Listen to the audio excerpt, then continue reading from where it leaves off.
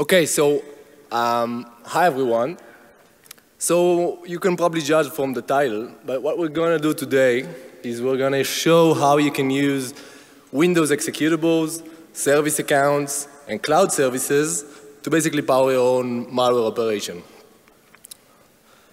Shortly about me, I've been around cybersecurity for a long time now. Spent some time at sorry.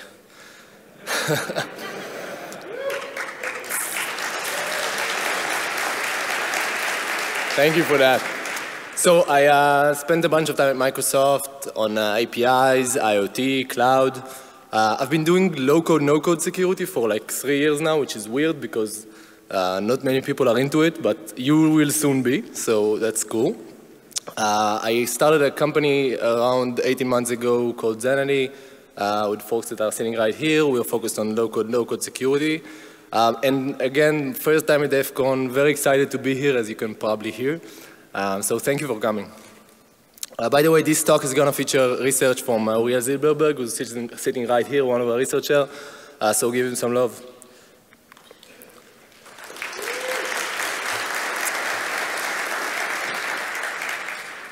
This one is important. Low-code, no-code is a cool thing. We are very much pro the movement. And this talk will try to give you an attacker's perspective on that. The reason, of course, is to make sure that this is done in a responsible way. So what you're going to learn today, use it to educate people around you, and let's see where it takes us. Okay. So I'm going to start right now. When I say creating or running your own malware operation, there are a bunch of things that could mean, so let's figure out what exactly I'm meaning that we're going to do today.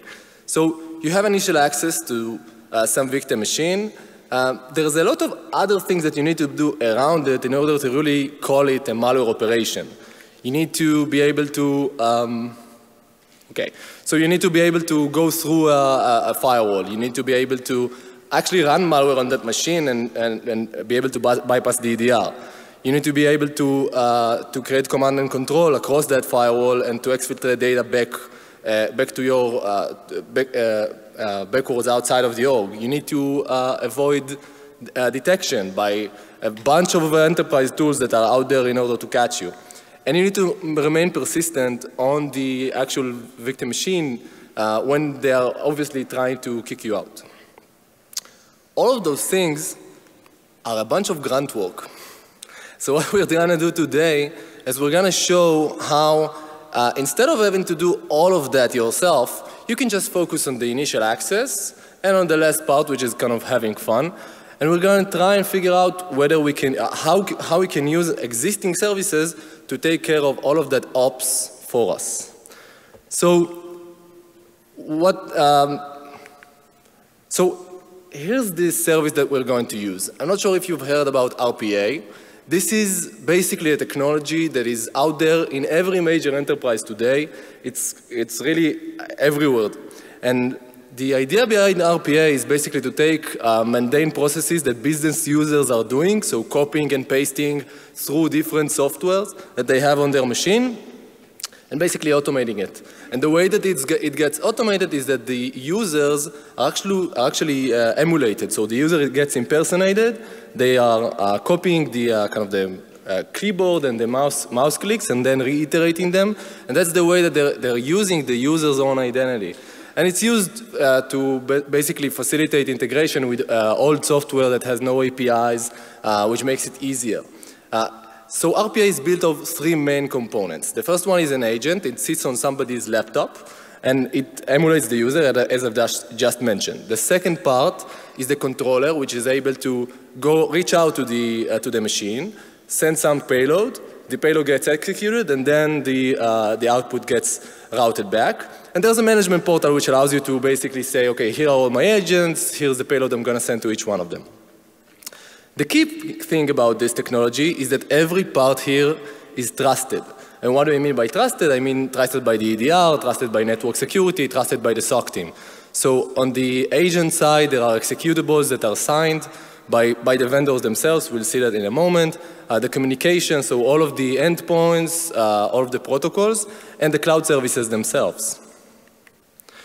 And there are a bunch of vendors that are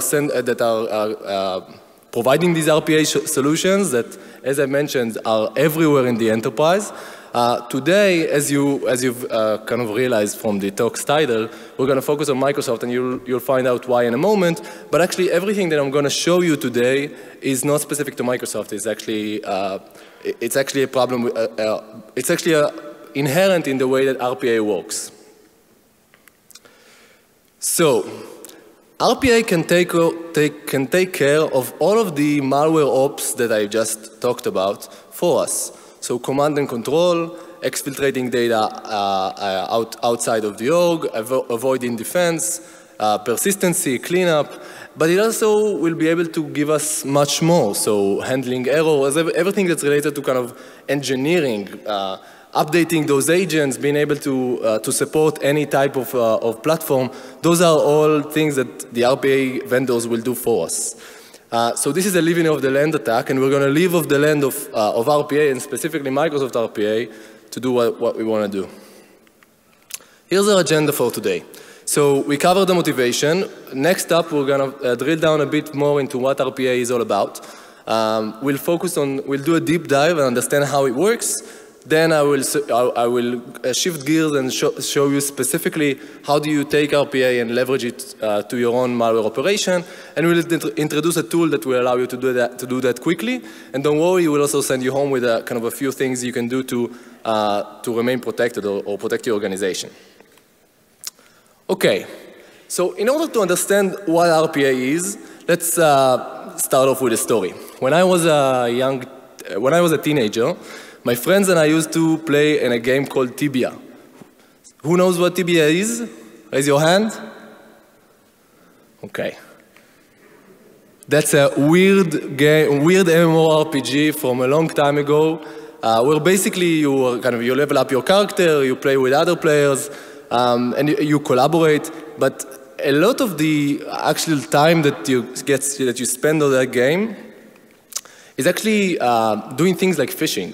So you need to improve your fishing skills. In order to do that, you basically go to a pond, and then you need to click. So you click and you get some fish, and you click and you get more fish and more fish. And this is basically transforming clicks and virtual worms into virtual fish. This is important for the game, but it is extremely boring. So of course, as a teenager, I wanted to take advantage of this. I wanted to basically be better than my friends and impress them. So I tried to find a creative solution for this to work better. I started off with physical automation. I actually looked for a picture of this. I couldn't find any picture. I'm not sure why somebody in my family didn't take the picture. As you can imagine, this didn't work. So the book would fall over, I would wake up in the morning, and things were not as I expected. So I had to find a better solution. And I actually went with automation, which was basically, there was software that allowed me to basically record my keyboard and my mouse and then replay them. So I had this setup where I walk around the pond and I click on a bunch of fish. And when I wake up in the morning, I'm leveled up. So this is what it looks like. I think you're seeing it.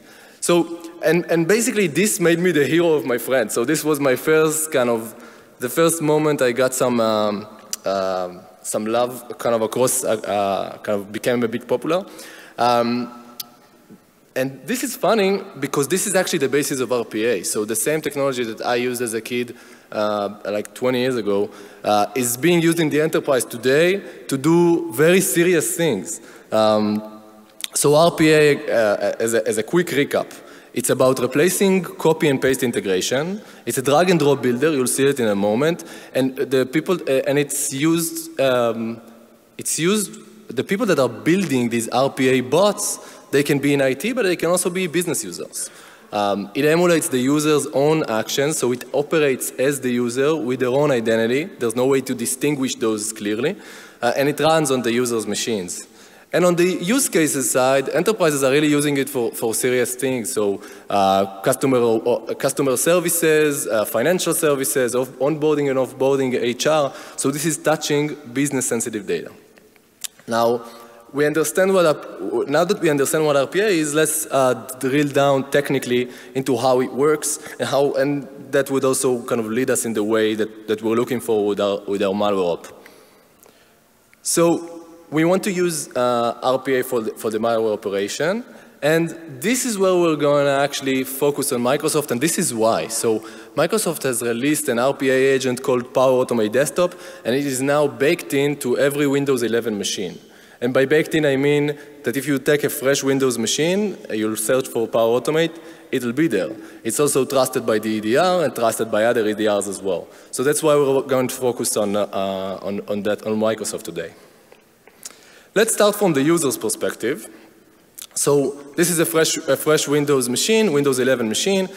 Searching for Power Automate, I immediately find this executable. Let's see if this works.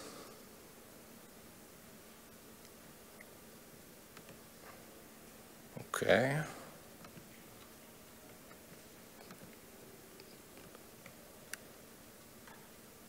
Okay, it works.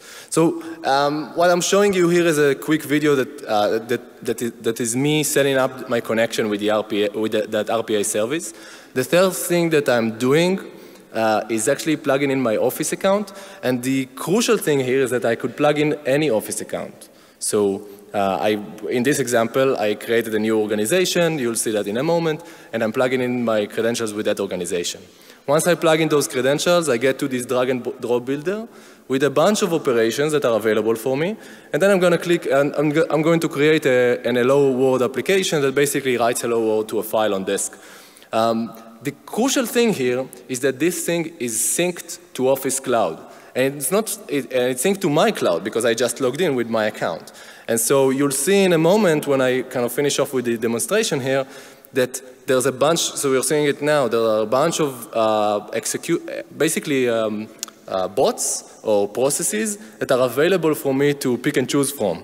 Those are all things that I set up previously in my Office account. So this is what you just saw. When you plug in your credentials, your Office credentials, to this Windows executable, you get all of the different payloads or processes that you have created in Office. This is how it looks like. This is how it looks like from an architecture perspective. So on one side you have Power Automate, the RPA agent, and the other side you have Office. One sits in on-prem and another in cloud, and the reason that I'm focusing on that is that Microsoft, of course, has to be deployed everywhere in large organizations, so they need to figure out how is this working? They haven't asked for permission from anybody, right? It's already there. So what we're going to figure out right now, technically, is how is this communicating? So we'll focus first on the left side, which is actually the local side. Power Automate is not one executable. There are a bunch of those. There's one service that's called Power Automate, runs on the user's own account. And there's another service account that is being created that you can see here that runs with an executable that's called machine runtime. And that will be the one that's actually in charge of communicating with Office Cloud. We'll see that in a moment. There's also, Power Automate also allows you to automate the browser. So you can through an extension on all popular browsers, you can change what users are viewing on the browsers, and you can also kind of fetch all of the information that they have there. So we'll add that to our architecture as well. As you can see, there are these extensions across all of the different browsers. This is so what you're seeing here is actually that I've only talked about 3 executables out of about 20 that are built in to Windows 11 again. And you're seeing that this is in a trusted, this is kind of in a trusted location. So there's plenty of opportunity to do more research here. So if you're looking for a challenge, I recommend checking this out. So let's switch to another direction and talk about the communication. So of course, network boundaries have been, people have been trying to maintain them for a long time. And there's a really serious question we should ask ourselves here, which is how is Microsoft able to communicate with Office services without having some IT admin open up a port somewhere? The way that this is done is with a neat service called Azure Service Bus. It used to be Azure Relay. Basically, both sides are creating outbound communication, and so this is how the channel gets created. So the agent will reach out to Azure Service Bus every couple of minutes and ask for new tasks that it should pick up and use. Okay. So we're connected. We understand how these things operate. We understand that it has components that run as the user and components that run as a service account. The crucial thing to note right here, because it's the last time I'm going to say it, is that all of these things are trusted. The executables are trusted, the service accounts are trusted, the cloud accounts are trusted. They are all in the allow list that you get by default. Once you plug in your machine, this is what you're seeing from the Office side. So Office provides you with kind of a nice way to view all of the machines that are connected to your cloud. You can also run things on the laptop from the cloud. So you create some sort of a payload, and you can execute it from the cloud on some machine. And then you get status, you can look at history, you can debug things, so all of the kind of convenience layers that you need around it. The last thing that I want to cover in terms of architecture is how is trust being established. So it's not only about a connection to the Azure Service Bus, actually there needs to be kind of a trusted communication between the two. So when you register your machine with Power Automate that you saw me do a few minutes ago, there's a private key that's being created on your local machine and a public key on the cloud side, and it's being used to basically encrypt a message that sends two things to the machine through Azure Service Bus. The first thing is local credentials, so you can run those payloads with whichever local credentials you'd like on the machine. And the second thing is an RPA task, which is the kind of the process that you would like to run. So again, in a summary, in a nutshell, this runs on this executes on the user's own with the user's own credentials, and it constantly goes out to Office and asking whether there's something it needs to be running. So what we're going to do right now is we're going to switch gears. Up until now, it was kind of theoretical. We're going to go to specifics of how you can use this setup to run your malware operation with Power Automate, Microsoft's RPA. So let's remember our wish list. These were the things that we wanted to accomplish when we started this conversation. So all of the things here that are around ops, we'll go through each one and show how they can be done. First up, we need a bit of setup. So what you need in order to use this is basically what I'm doing here is creating a new tenant within Microsoft. It's kind of a trial version. You don't need to plug in your credit cards. It won't cost you anything. I'm creating a new organization, and you can see that once it is created, there's a guide here which points me to how do I onboard new machines here. So we need to onboard victim machines into my malicious Microsoft account. You've seen me do this already in the demo, but this was done through UI, which is kind of not what we're after, right, as hackers. So the question is whether we can do it programmatically with some script. Fortunately, Microsoft has provided a script for us, again, signed already in your Windows machines. So you run this silent registration script, and you provide it with your organization ID. And again, the crucial piece here, if you have if you're thinking of detections as well, is that you can plug in any tenant ID here. So of course, I'm just saying, okay, this is my account, and I'm pointing this agent to my malicious Office tenant. Once I run this script, I go back to the list of machines, and the machine is already there, and you can see that I have the status of that machine, the version of the agent that's sitting here. So that's kind of cool. That's basically our way to onboard victims to our malware operation. One thing that was problematic about what I just showed you is that this requires an admin privilege on the local side to do this onboarding, which makes this kind of boring, right? Fortunately, that's not really the case. So we didn't do anything special here. We just tried. It worked. So well, why not? So you can just run this, and it will connect you to, and it will connect the victim's machine to your cloud. Once the victim machine is registered, here's what you need to do in order to run a payload from the cloud to the machine. So you create this automation from the cloud side. You create a connection. You choose which machine you're going to run on. You choose the local credentials. We saw that this is part of the payload earlier. And you choose a specific payload that you would like to run. Of course, you can create new payloads and, on your own machine and upload them to Windows. One thing that we need to figure out, because we need to provide a user account here, we need to figure out what happens if that user is already logged in to the local account, right? What would it do to the user session? So again, people have already fixed this problem for us. RPA has two versions, attended RPA, which basically runs in parallel to a logged in user. This also means I can take charge of everything that the user is doing. I can open the browser and take their cookies. I can do everything that the user is doing.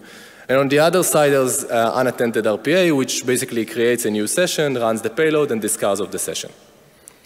So we've seen a bunch of things. From our list of malware operations that we wanted to create, we know that we can deploy malware. We saw this with the register, with basically a silent registration. We know that this avoids defense. Well, this was the premise. Everything here is trusted. And we know that you can maintain persistency because I didn't install anything on the laptop, right? I only used Microsoft's own executables. What we're going to show next is how we'll accomplish all of the things that are left over. Now we've already kind of seen command and control, but we only saw specific payloads. So let's drill down into it some more. Okay. This is how we're gonna. Now we're just gonna show what you can build with this RPA. What can you actually do on the user's machine? So here's a very quick data exfil for you. This is an RPA flow that does the following. It gets as an input a file, a path on the hard disk, and it reads the file and it sends the file content as an output of that flow. Again, this runs with Microsoft's executable. And the key thing that we need to think about is where is the output actually going? So it's going to Microsoft Cloud. I'm triggering it from Office. I'm logging into Office with my malicious account. I'm sending out this payload, and I get in response the content of the file. So recalling the architecture that we saw earlier, let's figure out where does the data move to make sure that we don't get caught along the way. So this is the architecture that we saw, and these are the three steps that are actually happening. I'm building those instructions on my side, on a malicious machine somewhere, and I'm uploading the instructions to Office Cloud. Then I'm sending the payload to the machine through the Microsoft trusted communication channel, and the output goes through that same channel. So again, completely undetected. So here's another example.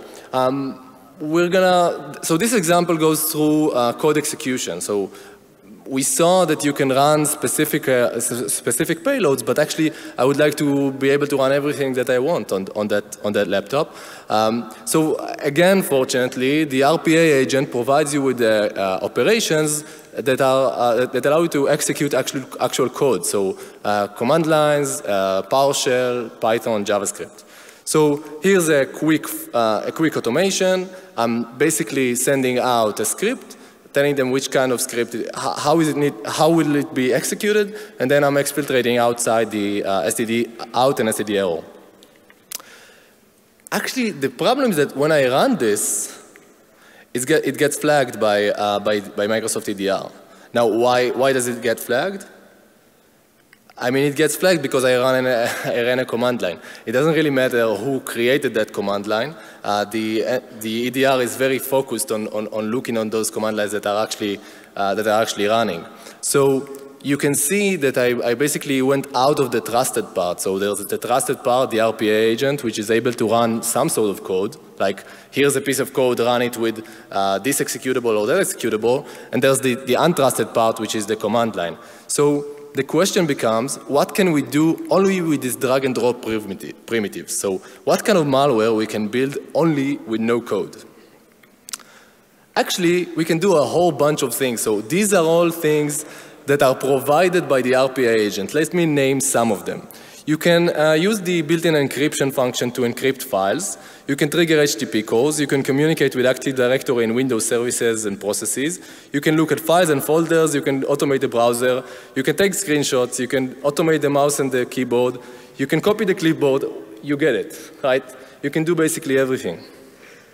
So let's do a couple of things. Here's no-code ransomware for you. This one is, again, very simple. I'm iterating through the drive, through the local drive.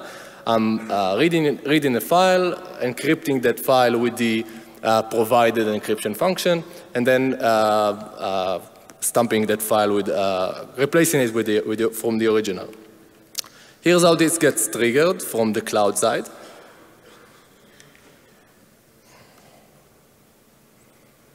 So again, very simple. I'm saying, here's the directory I'd like to encrypt. Here's the private key. And it will just go to the machine, send the payload, encrypt the file, and that's it. And I'm getting flashes here that I don't have a lot of time, so I'm gonna skip kind of through it. But as you can see, this is being triggered from the cloud side. And when the task gets finished, and you saw that this already happened, I basically see it, I get the results on the cloud. And from the machine side, of course, the files are encrypted. The EDR didn't catch it. This is all being done by the Microsoft executable. Okay. Here's another one for you. So we know that this agent is actually creating a whole bunch of logs, the agent that we're actually using. Because every time that, that it gets called, it writes what did it call, what exactly did it do. But again, looking at Microsoft documentation, we can figure out where these logs are being maintained, and we can just go ahead and delete them. So here's the flow to do that. I'll finish off with one more. We talked about the browser. So here's a quick thing that we can do. We can open the browser. We can go to some endpoint that we'd like to steal the user's token from, and we just plug in a JavaScript shell inside of that browser to basically take home the cookie. So there's a quick demo for that here. I'm not sure I have the time, but basically, it's really simple. What this does is it opens up the browser, it goes to that location, and it just runs the JavaScript script that I've mentioned. And fortunately, there's a nice property here where you can open the browser in a minimized version, so the user won't notice. Okay. So a quick recap on everything we did up until now. We saw how you can deploy malware, you can avoid detection, you can remain persistent. We saw you can create command and control through the Office cloud. We saw exfiltration and cleanup. We actually wanted to show a bunch of other things like keylogger and other things, but you can just play around with it, and I'm sure you'll find it nice. The one thing that I have left for you is how do you do all of that as part of your existing arsenal? So you don't want to be playing with UI for Office and those things. So we've introduced this new tool for you. You can go ahead and use it right now. You'll have an address in a moment. Basically, we've covered a bunch of things for you. So we are handling errors. We are creating an HTTP endpoint on the malicious Office side, which you can just call. And then you do something like you post, okay, here's the machine I'd like to run this payload on. Here's the payload I'd like to run. Here are some parameters, and you get back all of the outputs of that process. And all of the things that you saw here in the talk and other payloads as well are available through that tool. So this is available right now. There's a convenience layer around it in Python. Let me quickly describe how it works.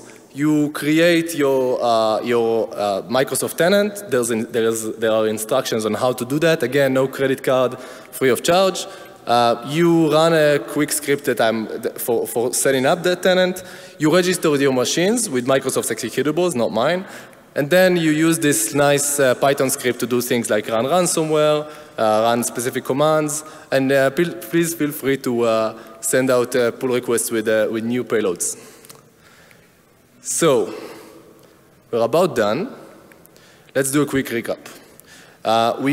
We saw what RPA is. We saw that it's available on every major enterprise. Check it out back home. You'll see it's already there. We saw how it works, and we saw how it can be used to power a malware operation.